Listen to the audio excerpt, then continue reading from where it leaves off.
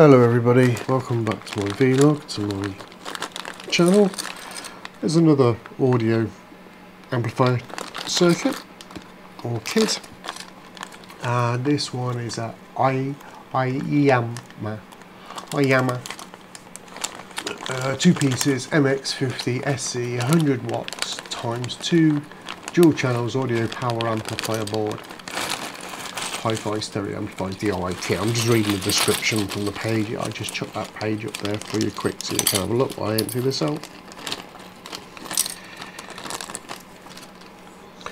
So there's a whole bunch of components here. There is per 2 channels, so the individual channels, which is nice. I'm only going to build up the one. I do like the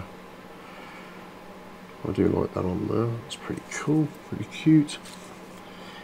What's that say? There you go. Information there. Information on there. Oh, what's that? It says about the gain. So you can adjust the gain. 22, put a 470R in, or a 330, a 31 gain. Alright, that's pretty good. The voltages. Alright, so that's interesting. That's on the board. So we got some heat sinks here. There's all sorts of chips here. This is the KDT, is it? KTDs. These are Korean jobbies. The main output chips. 1047 may look familiar, but I don't think it's the same. I'll stick a thing up on the screen for it. We got a whole bunch of the same resistors, which is nice. At least we don't have like loads and loads of different values. I can just do a one value on here and I know what the rest are. That's why it's good to have the old meter in the background there. And we got some more, I believe, the transistors. I'm not sure, we'll have to look them up. What we got, what's that? So that is for anybody who's taking notice. It's probably the same thing. It can't all be the same, right? Well, and my. Oh, they are, aren't they? You know what I mean? Oh, wrong way around. There we go. And you get all the screws, and there's some terminal for some spade connector female jobbies to go over there. So, capacitors here are, that says it's a Rubicon, which is quite nice. We do like Rubicon. And what we got here, we got MXB Samyang. Alright. 50 volt jobby, 100 microfarad. I presume the rest of these are going to be the sort of same. I wonder if that was. Oh, it certainly seems like there's been one Rubicon so far. Oh no, this could be a Rubicon. Yeah, we got another Rubicon. These are 470 microfarads at 16 volts. Yeah, it's quite nice. Got some nice little these 0.1 ohm 5 watt resistors. I think they're going to go by the power output, and some other, you know, some metallized capacitors and such, and a big one there, I presume. Let's have a look at this. What's that? 335. That's 33 nano. No, not micro. It's nano. Not sure. Yeah, let's stick this on there so I can get a. Tell me what that is in the background there. 3.4. So that's probably the input then. So a Luke output there. Yeah. 3.3 microfarad. Okay, so that's our input. Probably, yeah, from the positive to one side of that. Alright, then. So what we're going to do then is some, looks like 1 watts resistors, we've got all our bits here, the insulators and that for the transistors. That's nice. It doesn't look like, it looks like there's just 4 insulators. So these ones here, I suppose the casings, no, yeah, just looking at the back, some of the casings don't have any metal, so you don't need to insulate them from here. And this has got this black stuff on anyway, but even so, you should still probably put insulators on if you need them, if you've got metal backs, but these ones don't have, so that's quite okay. Alright then, right, I'm going to build up one of their channels. I'm not going to build them both up right now, and we're going to test it and just see what it's like and go from there. Alright, I'll build it up off camera because it just means I can just potter around it in my own time and get back to you. Okay guys, so here it is built up. I've got it on a heatsink already. Everything's in there correct. I put these, I didn't have any of these connectors, so what I had to do was go through my old box of cables and found some of the connectors. And so here it is. You got it on the heatsink. Underneath's looking good. Get a nice little clean. So I don't know what it is. Is it an owl? Is it a panda bear? I'm not sure what it is. But okay, so that's ready to go then. And what we're going to do is we're going to get it connected up to our inputs here. So this is our main input. This is going from the wave generator. And then we got our power and our 8 ohm output. So we've got a ground here that does for everything. And then we've got our output here for the audio. And we have within this bunch of wires, if I get this right, if I put this out to this now, within a bunch of wires from the power supply, so I'm going to use the power supply, and on this side it should be red and black, means that we've got going onto the ground, and we're going to have red and black the other way around. I do believe that that's going to be there.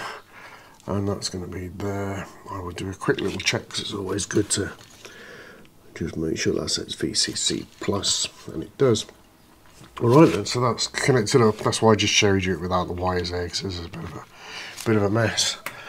We'll pop on our power supply. Now we're going to be using the waveforms with the Analog Discovery 2, because it's a 14-bit and it works really well with audio. I do like that. Now the first thing I'm going to do is just quick check again. I'm going to the power supply required for this, and I do believe it's not plus minus 15 to plus minus 45, and it says the output power is 100 watts at 8 ohms at plus minus 42 volts. And there should be a quiescent current of approximately 30 milliamps. Now, there's no way of adjusting the quiescent current on this.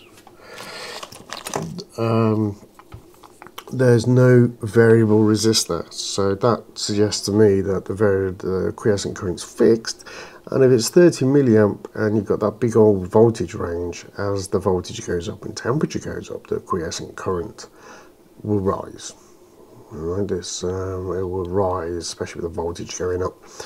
So I'm not quite sure. We'll have to have a peek at that, and it's easy enough for us to look at it because we can just look over here and see what current's being used when this is on.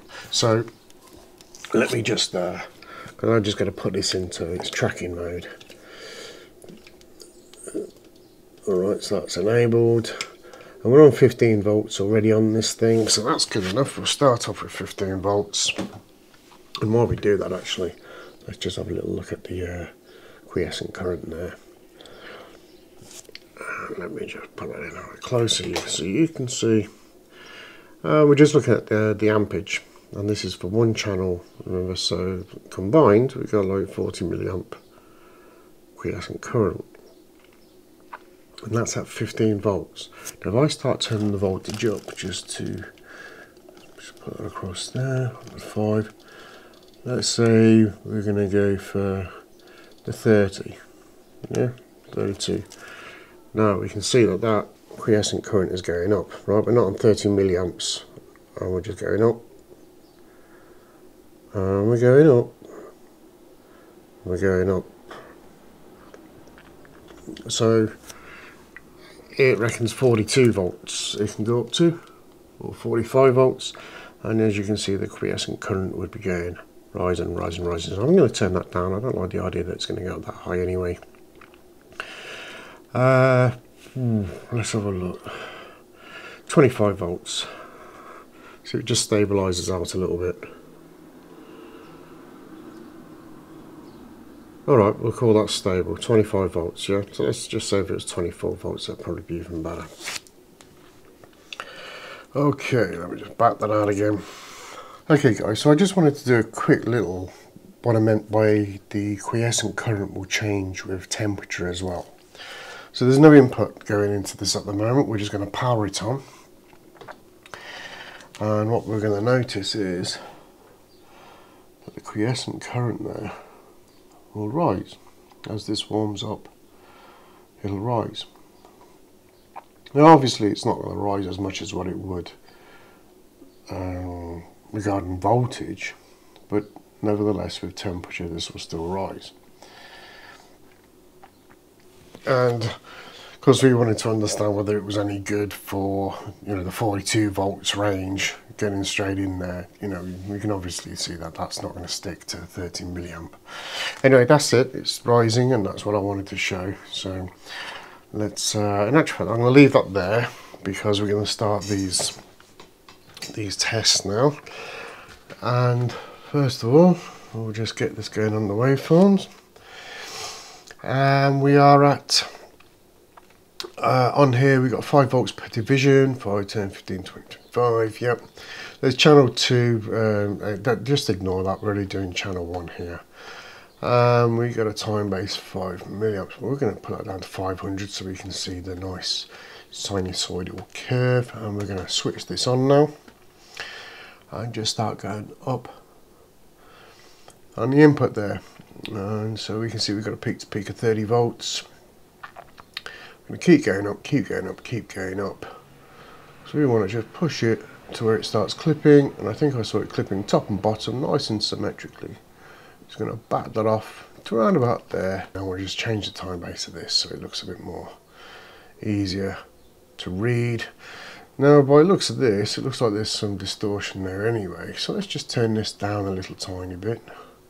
So we get that so it looks reasonably nice. We turn it all the way down there, look, that's no good. But that's too much. So let's just say we can push it to about there and have a quick little look at that again just to make sure it's not doing anything dodgy. So we'll look at it here. That looks present enough, that looks okay. Don't see anything wrong with that. I'm going to put that like that. And so that's what we've got. So what I'm going to do then is I'm just going to stop that there. Stop that there. We can see that we've got a 765 millivolt input going into that. And we could see what was going on with the current there. Let's just look across here. So these are all, let's say 65 down. So there's no way you're going to hear any of this. This is just the other harmonics. It's nothing bad. We've got a nice low noise floor in general.